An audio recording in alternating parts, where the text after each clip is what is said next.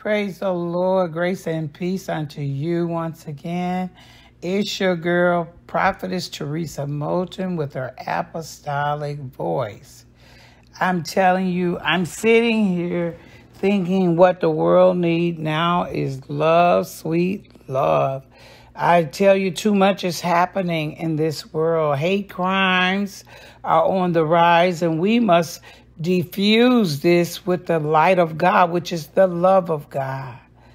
Father, we thank you right now that we come before you, filled with your presence, recognizing, God, that you are the light of the world. And we thank you, God, for the love that you have placed in our spirit.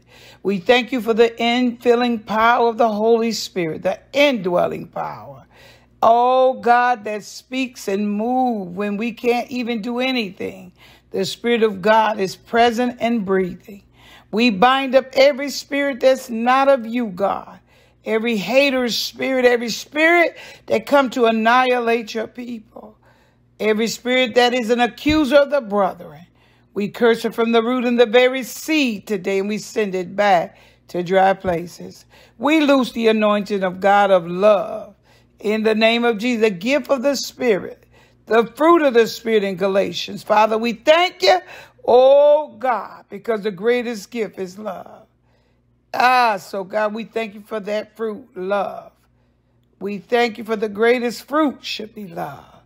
In the name of Jesus. And I thank you in advance for victories already ours, because the blood was shed at Calvary for every one of us. And now, God, as we thank you, and we recognize that we're nothing without you.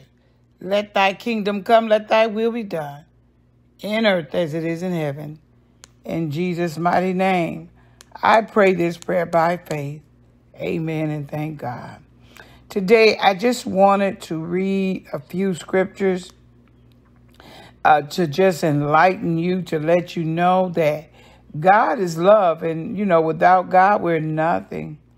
God is love, and it's very, very clear and apparent to me that if God wasn't love, we couldn't even know how to love. The Bible reads, and let me start with Revelations in 22 and 21. Let me show you why God's love is displayed in his word, in the Holy Bible. I'm telling you, it is so many verses where you can find that God is love, and in him there's no darkness in 1 John. I'm telling you, if we just keep searching the Bible, Genesis 1:1, in the beginning, God. I'm telling you, if you just keep searching the scripture, John 3:16, for God so loved the world. On and on and on. God loves us. While we were yet sinners, Christ died for us. Romans 5:6, for while we were still weak at the right time, Christ died for the ungodly.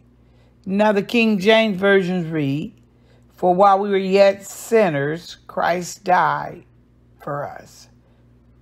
Now, for one will scarcely die for a righteous person, though perhaps for a good person. One would dare even to die, but God showed his love for us, and while we were still sinners. Don't you know we must practice what God has already laid the blueprint? In 1 Corinthians 13, we all know that. Love is patient, love is kind. Love does not boast, it's not puffed up, it's not arrogant or rude. It does not insist on its own way. It is not, irritable or resentful. It does not rejoice in wrongdoing, but it rejoices in the truth. Love bears all things, believes all things, hopes all things, and endure all things.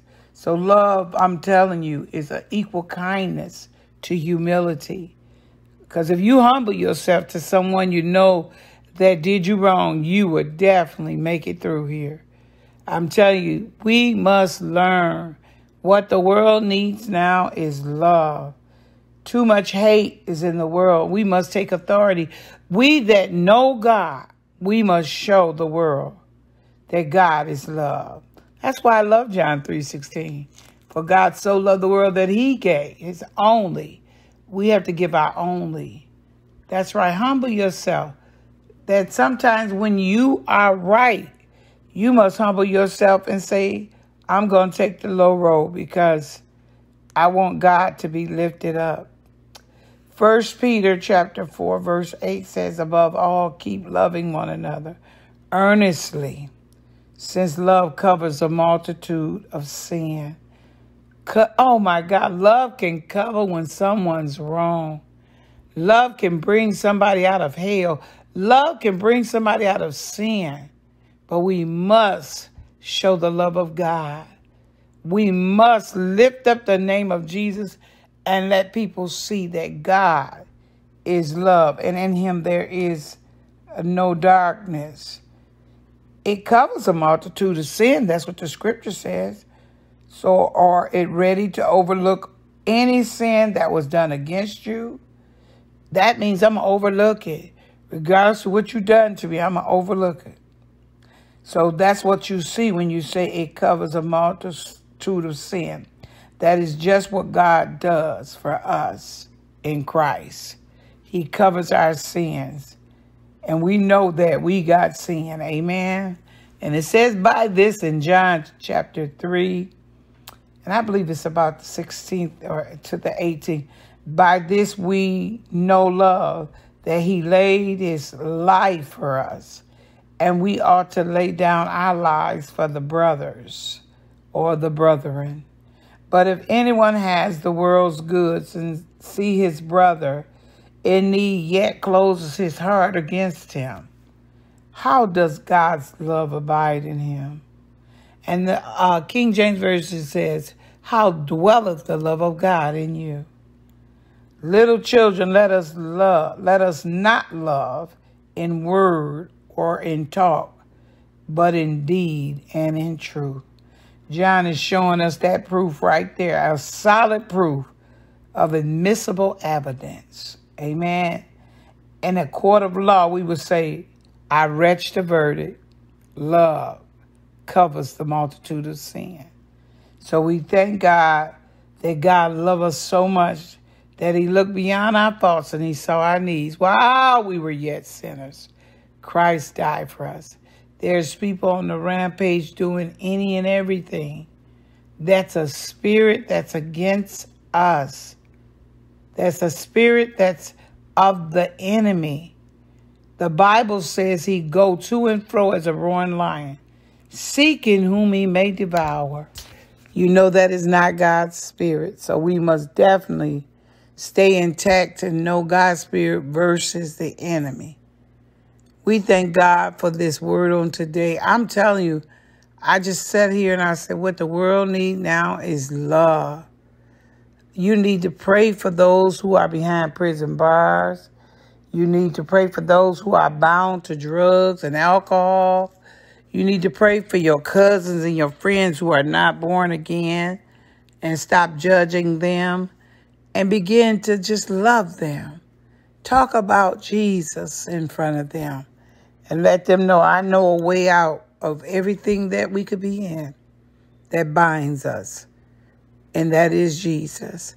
We got to pray for those who were in that shooting. We got to pray for those who lost their lives. Pray for the young man who did it, because I'm telling you, there was a spirit that overtook him. Someone had to impart that spirit in him. Spirits are transferred or they're taught by watching someone else. So right now, in the name of Jesus, I bind up this supremacist spirit. I take authority over it now, and I send it back to dry places. Superiority, I curse you from the root, and I send you back to dry places. I loose a spirit of liberty, a spirit that we can all walk together hand in hand as the great late Martin Luther King. I thank God that God, you are a God of peace and a God of nonviolence. In the name of Jesus, I thank you in advance that you have given us victory in the midst of the storm. God, I ask that you cover your people. I decree and declare that we are covered by the blood, and we'll stay in the 91st Psalms. In the name of Jesus, let thy kingdom come. Let thine will be done in earth as it is in heaven. Now, God, we ask that you loose the anointing on those who are incarcerated. Whether they be locked up, they still can be free in their spirit. Whether they be sick, they still can be free in their spirit. In the name of Jesus. Now, God, I thank you for the blood that was shed for us. By your stripes, we are already healed. And I thank you for the fruit of the Spirit. In the name of Jesus, I loose the anointing of God and the blood of Jesus Christ. This I ask in your name. In Jesus' name, amen. And thank God. Once again, I thank you.